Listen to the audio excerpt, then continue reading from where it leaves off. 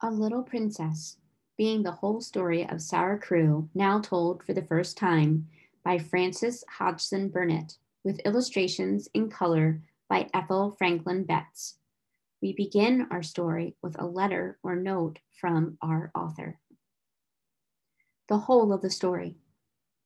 I do not know whether many people realize how much more than is ever written there really is in a story, how many parts of it are never told, how much more really happened than there is in the book one holds in one's hand and pores over.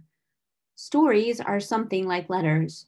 When a letter is written, how often one remembers things omitted and says, "Ah, why did I not tell them that?" In writing a book, one relates all that one remembers at the time, and if one told all that really happened, perhaps the book would never end. Between the lines of every story, there is another story, and that is one that is never heard and can only be guessed at by the people who are good at guessing. The person who writes the story may never know all of it, but sometimes he does, and wishes he had the chance to begin again. When I wrote the story of Sarah Crewe, I guessed that a great deal more had happened at Miss Minchin's than I had had time to find out just then.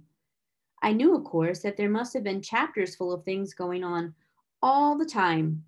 And when I began to make a play of the book and called it A Little Princess, I discovered 3 acts full of things. What interested me most was that I found that there had been girls at the school whose names I had not even known before. There was a little girl whose name was Lottie, who was an amusing little person. There was a hungry scullery maid, who was Sarah's adoring friend. Ermengarde was much more entertaining than she had seemed at first. Things happened in the garret which had never been hinted at in the book, and a certain gentleman, whose name was Melchizedek, was an intimate friend of Sarah's, who should never have been left out of the story if he had only walked into it in time. He and Becky and Lottie lived at Miss Minchin's, and I cannot understand why they did not mention themselves to me at first.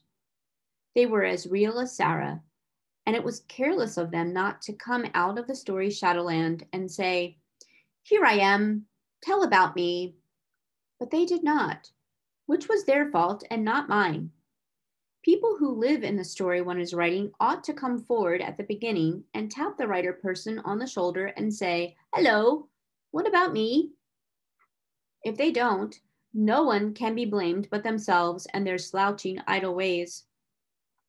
After the play of A Little Princess was produced in New York, and so many children went to see it and liked Becky and Lottie and Melchizedek, my publishers asked me if I could not write Sarah's story over again and put into it all the things and people who had been left out before, and so I have done it. And when I began, I found there were actually pages and pages of things which had happened that had never been put into the play. So in this new Little Princess, I have put all I have been able to discover. Frances Hodgson Burnett.